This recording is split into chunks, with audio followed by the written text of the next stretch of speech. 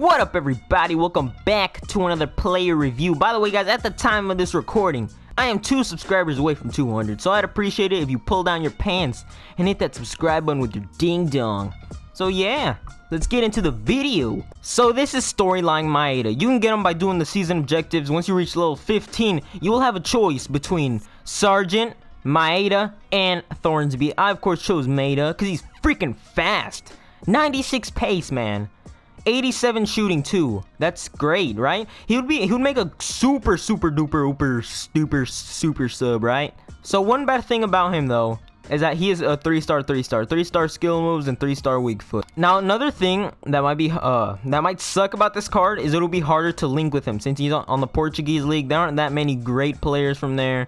Also, he's Japanese. But if we look at his attribute details, oh my goodness, 97 acceleration, 96 sprint speed, attacking positioning 89, finishing 91. That's amazing. But his passing though, it looks pretty poopy. Except for that short pass, it looks okay. The rest of it looks poopy. Look at that long pass, it's yellow. Ugh. If you take a look at his dribbling stats, oh my gosh, 99 agility. That is more than Saint Maximin, the dribble god himself. That is 99 agility. Wow, this man is like a Super Saiyan ninja. Ball control 87, which is pretty good. Dribbling 81. I mean, could be better, you know. Composure is also 81. But like, I played a few games with him, it didn't really feel like a problem to me because I just shot it went in most of the time. Now his stamina is also 99, so this man is not gonna get tired ever. This man is like a tank, bro. Alright guys, it is time for us to hop in a few rivals matches and absolutely dominate the offense with this new Maeda. Let's stick him right here in place of Maximin. Get out of here. Yeah, I would use him as a super sub, but for the sake of the video, I want to get as much gameplay with them as possible. So yeah, guys, let's get into some gameplay. Oh, Maeda picks up the ball. Oh, move out of the way. Here's Maeda running. Maeda! Oh. Turning. Maeda. Whip it in. Oh. Got it.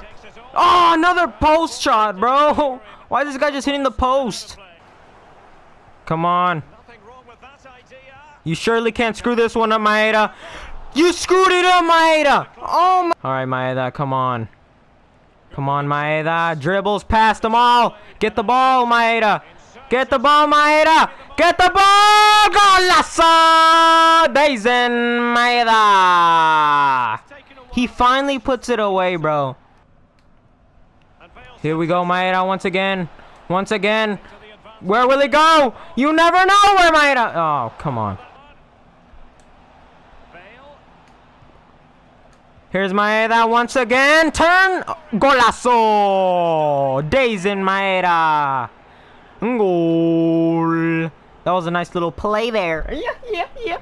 Oh, look at that spin. Oh, spins around. Pass. Golazo. Goal.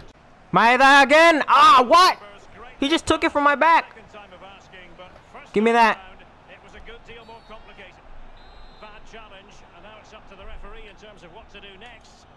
Come on, Maeda. You got this, Maeda. Maeda! Goal! Hat trick, Maeda! Let's go, guys. We managed to get him a hat trick. Let's go. So, guys, in conclusion, Maeda's freaking garbage. I'm never using him in my starting squad ever again.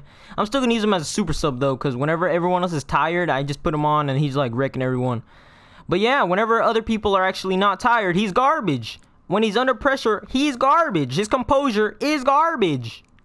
Absolutely horrible. His finishing looks super good, but if there's someone pressuring him, he can't shoot for anything, bro. Not even to save his life. He's horrible. Don't use this guy. His composure is garbage. So yeah, guys, thanks for watching. I'll see you guys next video.